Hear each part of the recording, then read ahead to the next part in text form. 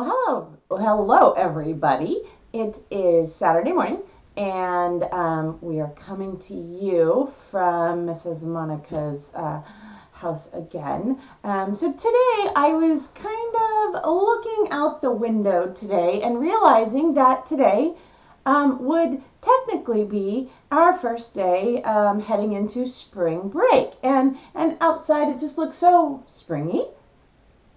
Well, maybe this is how the characters in our book celebrate spring break. The book I picked today, for all you McCardle Mustang kiddos out there, I'm always getting asked, where are the Dumb Bunnies books? And in the whole time I've been working in the library, I have never once read one of the Dumb Bunnies books. So I thought, going into this spring break where things are a little different, I thought I would read to you guys our book today, The Dumb Bunnies Easter.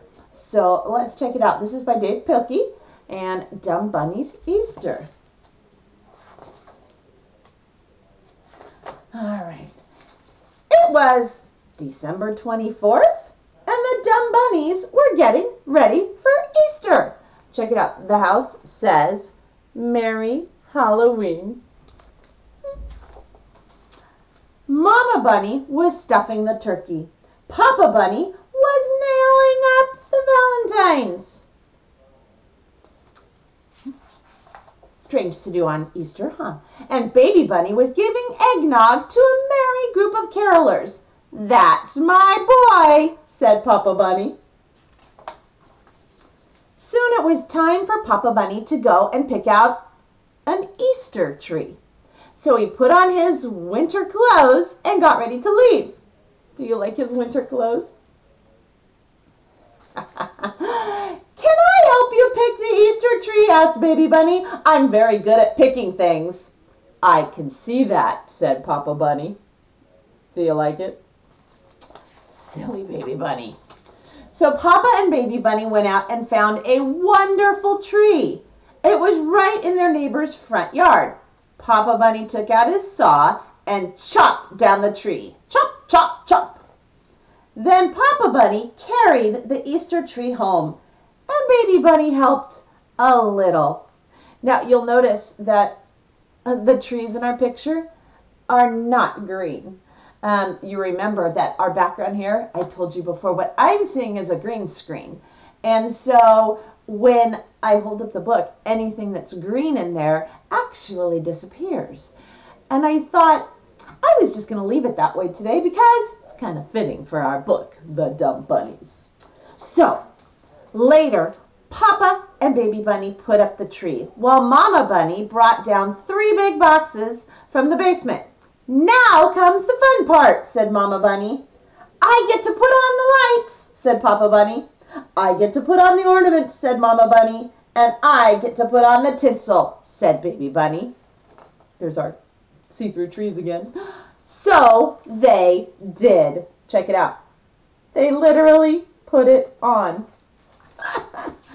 Then it was time for Thanksgiving dinner, and everyone pitched in to help. Papa Bunny carved the turkey, Mama Bunny tossed the salad, and Baby Bunny cut the cheese. That's my boy, said Papa Bunny. See how they did it? Actually, I think I like Papa Bunny's the best. I love the way he carved the turkey. After supper, it was time for the bunnies to celebrate their dumb holiday traditions. First, they painted Easter eggs. Oops. Interesting choice of how to paint them. Then they watched a little football on the TV. You see how they're watching the football? And finally, they ran to the fireplace to hang up their stockings. Maybe we should have taken our stockings off first, said Mama Bunny. They hung themselves right up. All night long, the Dumb Bunnies hung around and talked about the true meaning of Easter. I hope the Easter Bunny brings me $1 million, said Mama Bunny. Oh yeah, said Papa Bunny. Well, I hope the Easter Bunny brings me $1,000.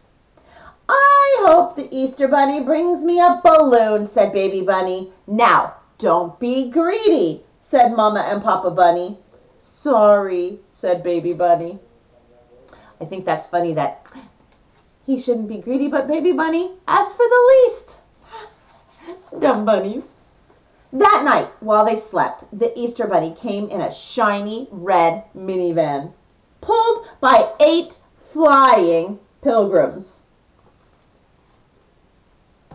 The Easter Bunny gathered up dozens of the most beautiful eggs he had and dropped them down the chimney. Ho, ho, ho! Look out below!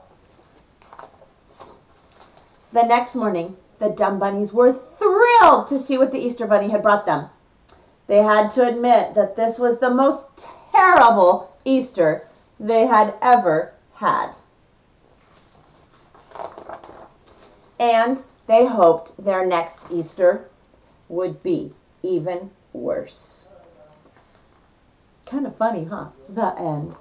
So, even though this wasn't the Easter they had planned on, it was the worst. They still had each other. They still had family. So going into our spring break right now, just celebrate the things you do have. Love your family, love who you're with. It's definitely a different spring break, but we're all going to make the most of it. If you caught my story yesterday, we talked about just pushing through. So find fun things to do this week. Have fun. Don't forget to come back on Monday and check into Mrs. Monica's Library on YouTube. Next week I've got a couple of spring Easter books I'm going to read to you. Have a brand new book that I was planning on reading in the library this week, but since we didn't get a chance, I'm going to bring it to you here. So make sure you tune in. Mrs. Monica's Library on YouTube. Have a great weekend, everybody. See you Monday.